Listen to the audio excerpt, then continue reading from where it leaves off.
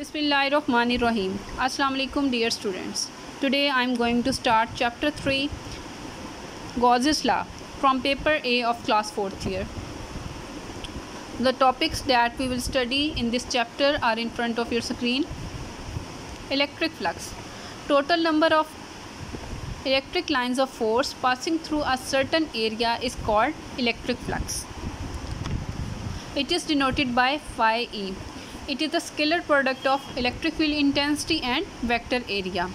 The electric field flux for a small area element can be written as differential of phi E is equal to scalar product of electric field intensity and small area element. dA is the small area element, while the total electric flux for entire surface is phi E is equal to closed integral of the scalar product of electric field intensity and area element. dA is the area of the total surface.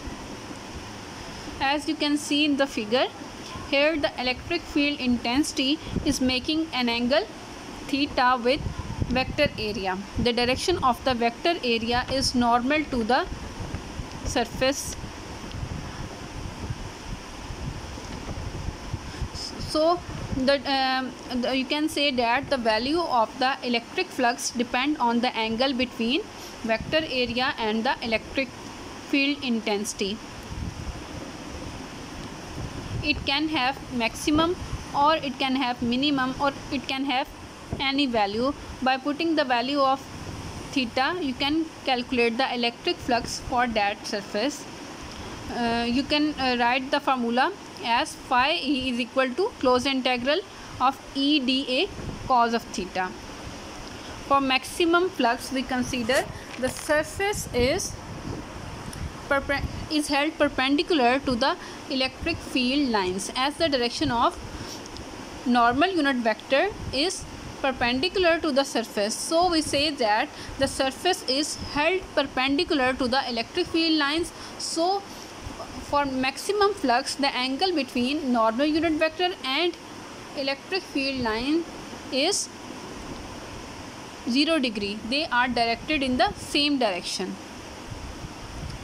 Mathematically, it can be written as phi E is equal to closed integral E dA cos of 0 degree, and it has the maximum value closed integral E dA. Minimum flux. For minimum flux, the surface is held parallel to the electric lines of force, as the direction of the surface is along the normal, and normal is directed perpendicular to the surface. So in that case, the angle between the normal to the surface and the electric field lines is 90 degree.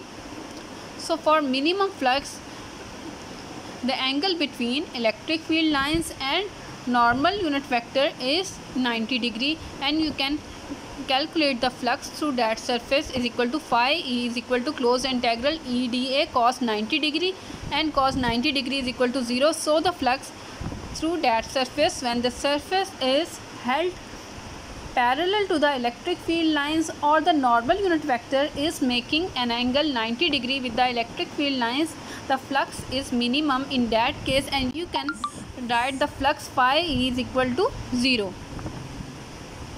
Now the Gauss's law. Electric flux passing through any closed surface is equal to 1 over epsilon naught time the total charge enclosed by the surface. Phi is equal to Q over epsilon naught. So here is another formula for the electric flux. You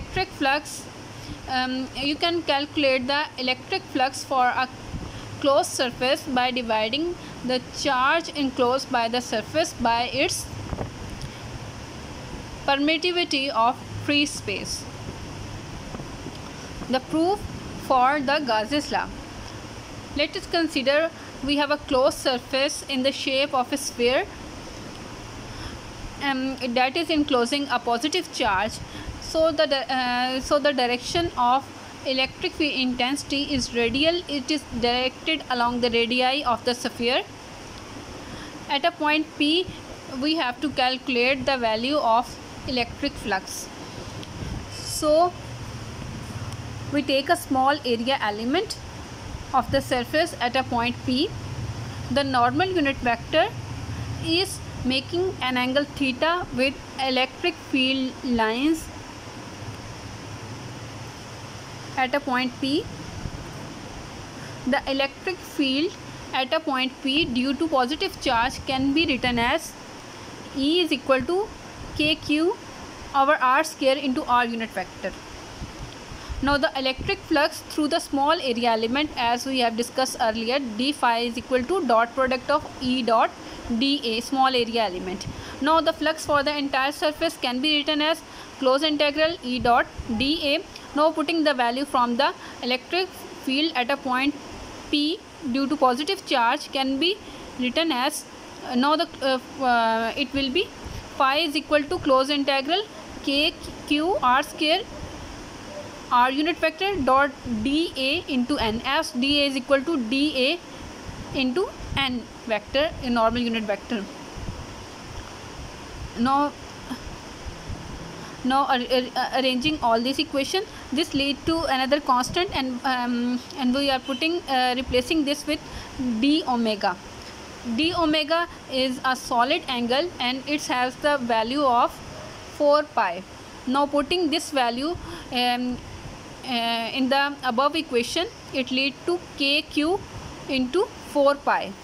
K is the constant from Coulomb's force and it has the value K is equal to 1 over 4 pi epsilon naught, and resultant equation will be phi is equal to Q over epsilon naught.